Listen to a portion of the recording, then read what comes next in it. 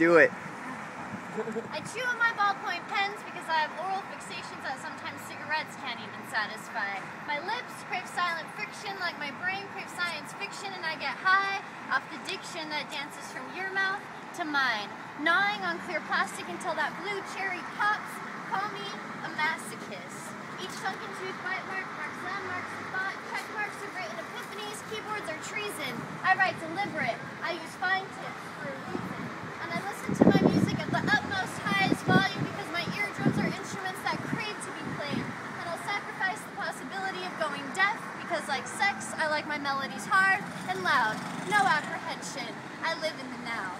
And I'll dance my little heart out in the left corner seat at the very back of the bus, and they'll laugh at me. Why? I don't know. It's okay though. I'll laugh back at them and how silly they look, talking to themselves, blue teeth gnawing at their eardrums. And that's why I'm okay with going deaf in my old age, because I'd rather chew my eardrums and bongos Than cupcakes. And I watch gory horror films because I have adrenaline cravings that mundane moments don't satisfy.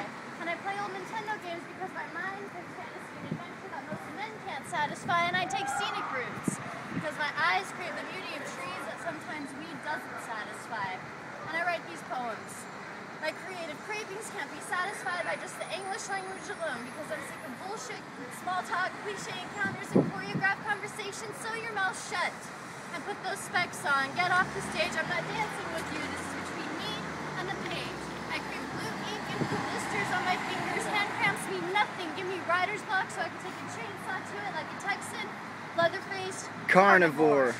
Or maybe, more valiantly, with a sword and a shield, ocarina in my pocket, and their protector at my side. Or maybe I'll turn that bass up so loud it will shatter the wall blocking my mind and my right hand, and I'll crash that block party like the cops at 3 in the morning.